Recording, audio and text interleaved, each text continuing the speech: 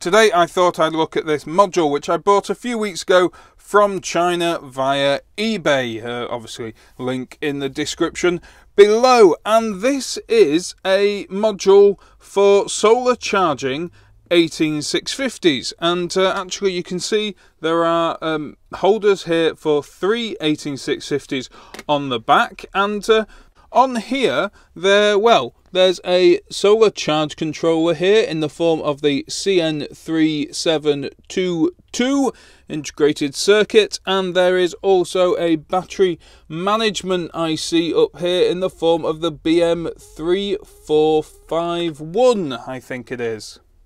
Now, we've seen the CN3722 IC before. I introduced a couple of years ago, I think almost, these modules here. There was that one and there was this one. This one was adjustable, this one was fixed, and these could take up to 5 amps, I think it was, from the solar panel through to the battery, but this one here can only take 1.5 amps, and that's probably mainly because of the size of that inductor, because this is claimed as an MPPT solar charge controller IC. It does do buck conversion, so all the current from the solar panel needs to go through that inductor and these diodes here before it goes into the battery. The higher voltage of the solar panel is reduced to a lower voltage for the cells, I should say, of course.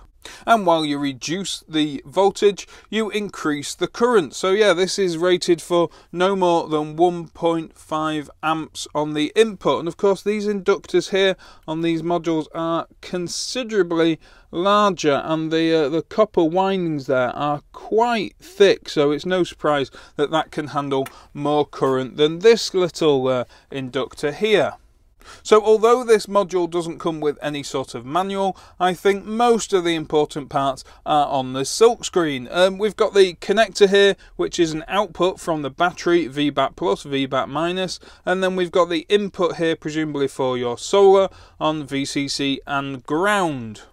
There is, however, also marks on the silkscreen a center positive 5.5 2.1 mil barrel jack, because you can just use any old DC power supply here to charge these cells. It doesn't have to be solar. And again, the silkscreen comes to our rescue here. The DC input is anywhere from 15 to 24 volts, so clearly that's a good range for a 12 volt solar panel, which might typically have a open circuit voltage of 21 volts and a maximum power point around 18 volts. There is an LED down here to show that this unit is charging and when it has completed as well, and all this is controlled by the CN3722, and as I mentioned, we have seen the same thing here before on this module here. 2 LEDs, one for charging, one for completed. Down here we have a couple of MOSFETs for switching the MPPT controller there, and a low value resistor for a current shunt to actually detect how much current is going into those cells. So that's pretty much this section here. Keep knocking that barrel jack there. Is pretty much the whole of the MPPT solar charge controller. In this section up here we can see the BM3451 and its associated components here, and quite clearly 3 duplicated circuits here for the MOSFET to actually switch on these resistors across each cell in case one of these is getting slightly high. And unfortunately, this doesn't seem to have an LED attached to it, which would have been nice to see which cell is actually being balanced. But yeah, the MOSFET should switch on, placing these resistors across that cell, bringing the voltage down on that individual cell while still allowing current from the solar charge controller into the other 2 cells.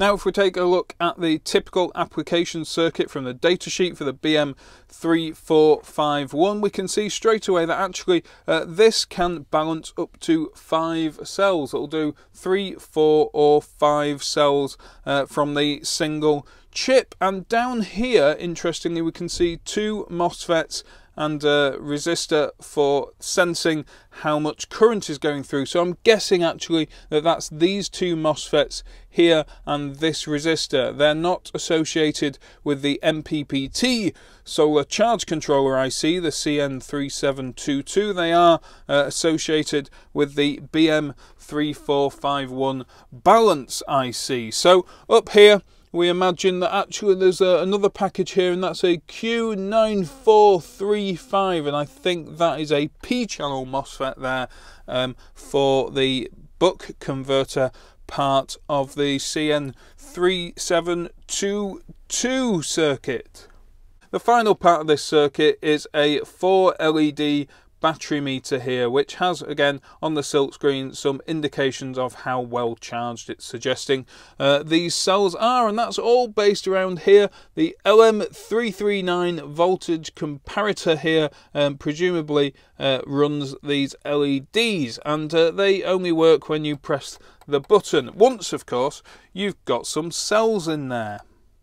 And putting some cells in is exactly what I intend to do now. Now I've got 3 of these. Are these Panasonics? I think they are. They're roughly the same capacity as tested, well, and charged on my Litocala Engineer Lee 300. Now these 2 I charged up last night to 4.2 volts. These are fully charged, these 2, but this one, well, it's not fully charged. I charged it on my bench power supply up to 4.1 volts, so this will take a little bit of charge. Now let's put the 2 that have been fully charged in here, making sure to check polarity. Yes, that's correct. Those on the outer ones, and we'll put the one that can take a bit of charge, whoops, on the inner one, minus positive. Excellent. Right, okay, so for all intents and purposes, this should be, well, working. I mean, yep, 4 LEDs there showing that this is fully charged. Now that'll be interesting to read, won't it? Let's put a meter on the battery connector here. Now I'll admit I've had trouble with these connectors here. I think you're meant to press down, shove your wire in, and then lift it up, and that should trap the wire, but I'm not getting a very good connection. I don't know if it's the size of wire I'm using or what, but let's just test the voltage of this pack. I'll spin it around to make that a little bit easier. This is the connections on the actual 18650 holders, and it's saying, the meters here saying 11.94 volts. That seems a little bit low to me. Let's just whip that over and check each individual cell. We've got 3.15 volts, sorry, 4.15 volts, sorry.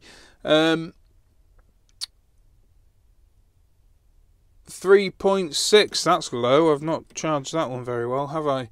And 4.17, so that's the problem. I've not charged the one in the middle particularly well, so that will certainly take a charge now, won't it, when I plug something in to the input, something that's between 15 and 24 volts.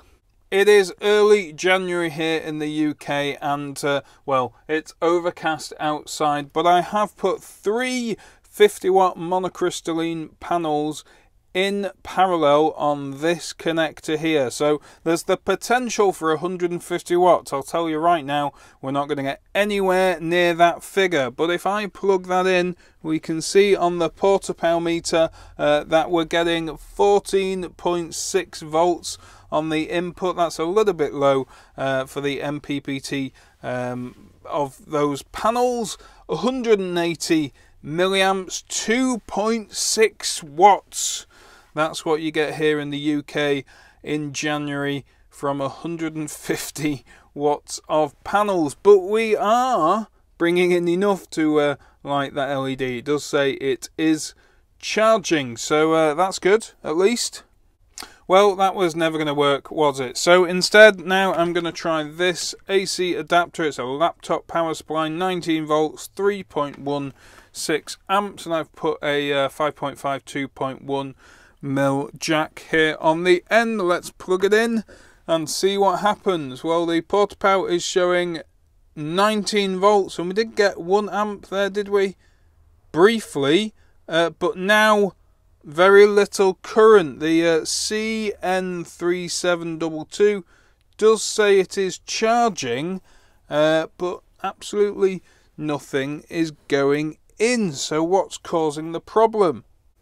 I wonder if the BM3451 is kicking in and actually saying no, with potential to go over voltage, and switching those MOSFETs off. If we click here, it does say yes, we've got a full battery, so perhaps I'll try some lower voltage cells in there and see what happens. See if we can actually get this thing to charge. So I found 3 more cells here. What are these? 3.5, 3.5, and this is the original lower voltage cell, 3.6, so they should take a charge, shouldn't they? I've popped those 3 undercharged cells into this module now, and if I press on there, yes, we're showing 3 out of 4 LEDs there, aren't we? So it definitely thinks they're undercharged. Let's try the laptop power supply again. Let's plug that in, and it's doing 19 volts and just under 1 amp. So it's the port power says that's about 17.8 watts going into this unit, and presumably, well, no, I guess it might take a little while before that 4th LED illuminates. So I might just leave these 17.8 watts going into this for a little while, charge up those 3 cells, and see what happens with the balancing circuitry. Now, of course, like I mentioned, there aren't any indicators on those 3 balanced circuits, so it might be difficult to see what's going on, but I guess later on, when those cells start getting closer to 4.2 volts, we might feel a bit of warmth in these resistors. Perhaps not. So this has been left for just over an hour now. The unit says it's still charging. There's still 19 volts. It's doing about 600 milliamps, but then dropping off entirely. So we're getting about 12 watts peak, and then, well, very little in the milliwatts. And I suspect what's happening is something is starting to kick in here, some protection somewhere or other. But let's have a look at the actual individual cell voltages. So I'm going to disconnect that for the moment. I've got my meter here, and well, let's first have a look at the overall voltage of the pack, and that's 12.36. This first cell here is sat at 4.16, and then 4.09 and 4.09. So these two are a little bit lower. I suspect this one is going into bypass mode, and yeah, let's plug that back in again. Can I feel any warmth? Yes, I can. There is a little bit of warmth in this pair of resistors here, so I'm guessing that one is going into bypass mode, while the other 2 cells come up to voltage. So it's a little bit off a full charge, wasn't it? It's not quite up at 4.2 volts per cell, but it's not too far from it. And actually, that's, you know, that conservative, slightly lower charge is better, really, isn't it? Safer. So I've come back to this after an hour and a half, perhaps, turned on the port power meter, and it's showing 0 current, but occasionally little peaks of current, but still 19.3 volts on the input. And I don't know if you can see that if I just mask the light a little bit there. The charging LED is a bit erratic. So the CN3722 thinks that these cells still need a little bit of charge, but I'm wondering if that erratic LED is due to the fact that the BM3451 balancing IC has shut off the path to those cells, perhaps. Remember from a previous video we found that the CN3722 is actually powered by the solar panels and not by the batteries to which it is connected, so that could be explaining that. But I'm interested to find out what the total battery voltage is, and then what the voltage of each individual cell is as well. So I think that's the most negative and that's the most positive point. 12.52 volts. So that's not too far away, is it, from a fully charged 3S pack? That would normally be 12.6 volts. So it's slightly undercharging them, but that's not necessarily a bad thing, is it? Let's try each individual cell then. So we've got 4.18 volts.